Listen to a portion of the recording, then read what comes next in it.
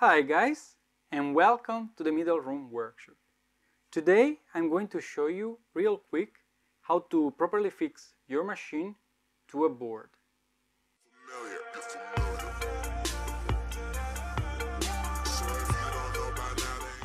Now, I know that this might sound a little bit pointless, and that's because of the apparent simplicity of the process, but this is actually one of the most important things that you will need to do when you start with a new machine, if you are planning to fix your machine onto a board, which is something that, by the way, I normally recommend.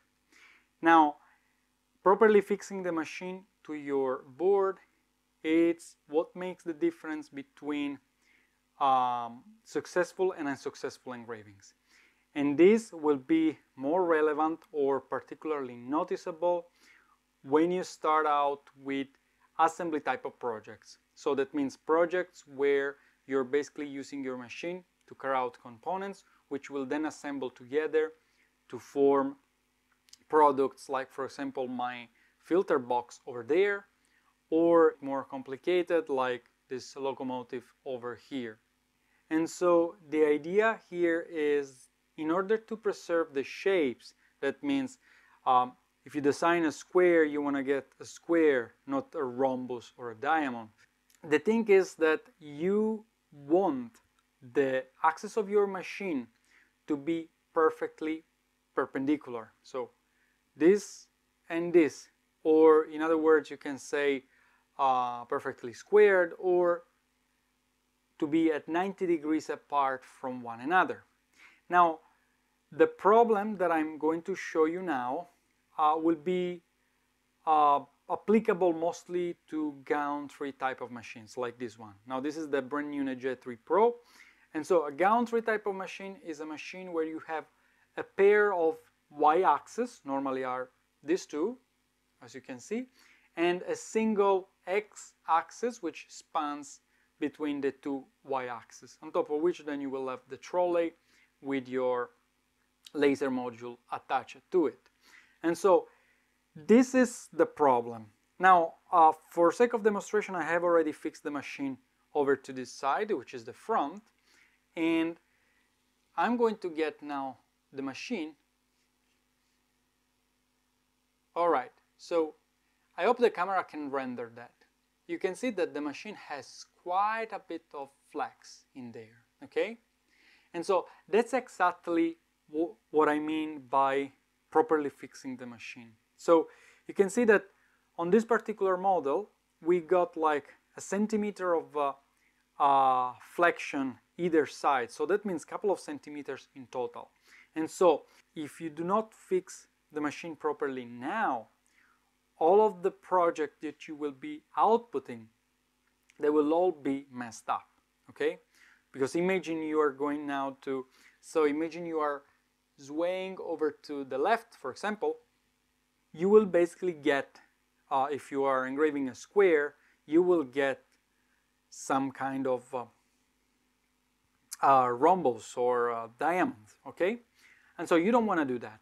Now, this is why I'm saying that this is the most important things. Obviously, depending on the structure and the connection system, some machine will flex less than others, but in general, you will have some degree of flexibility. Now, before you even start fixing your machine, you have to ensure that the two rails, they are running parallel. So you will want to adjust your timing belt so that the gantry system, it's running parallel on both sides. And usually you can do that by taking one of the two sides as a reference. For example, you will push the machine all the way there, okay? It will touch on both sides, then you will slack them and you will retension them accordingly so that they are going parallel. In this particular model, you can slack this connection rod over there, and so you will let it settle, and once both sides are touching and the timing belt is properly tensioned, then you can retighten this accordingly. So now, the process is very simple. first thing first, you will need to choose the type of board that you want to use. And for that, you can use anything you find fancy. Also, I would recommend you to go for MDF. And the reason for that is because MDF doesn't have any grain. MDF is basically some sawdust compact together with some glue. And the thing is that if you don't have a grain and a layering system, the chance of a warpness or out of flatness is reduced. Okay, so you will not have this unbalanced tension, which is dependent on the water content into the material. So you can be assured that the MDF will most likely be flat throughout, as long as you don't put it outside under the rain or something like that. Okay, so this is a perfectly flat type of board, and so I think it's perfectly suitable for our application. Now, once you decide which board to go for, you will need to decide the dimension. That's obviously going to be dictated by the overall size of your machine.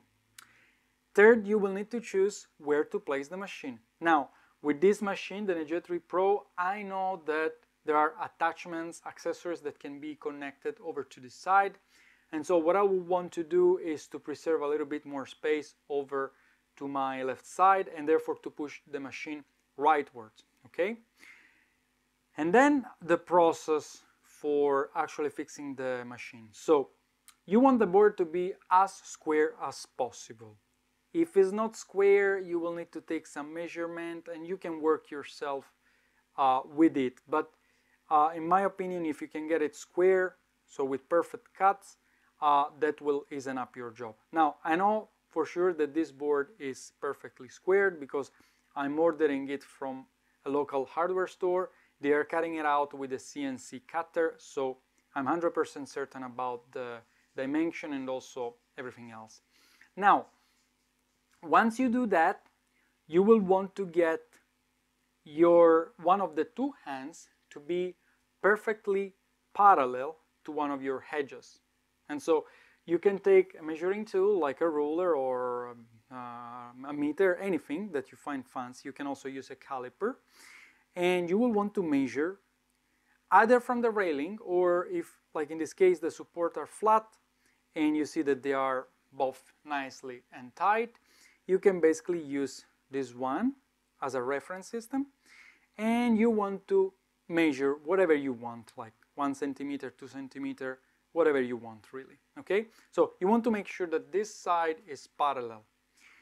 The second thing that you want to do is over to this side instead, you will basically want to measure as well and to have a known dimension. I usually recommend going for some integer or easy fractions. So 1 centimeter, 1.5, 2, 2.5, you got the idea. So that it's very easy later on to measure it there without trying to pinpoint the millimeter or fraction of millimeters. You don't want to do that. Also, in all of this context of measurement, bear in mind that there will be some tolerance given by your measuring tool, first thing, and also human error, so the tolerance given by you measuring the distance there. So once this is done, take your brackets, mark them down, take the marking for the hole, drill the hole, screw everything up and fix it to the machine. Next, you will want to go over to the other corner there and to apply the same distance that you applied here as a startup, okay? So you will take here, for example, it's 2.5, you will go there, you will measure 2.5, and after that, now if the machine is stable, you can leave it like this, no problem. Otherwise, you will want to clamp it down temporarily with something just to prevent the machine from moving. Here is the most important part.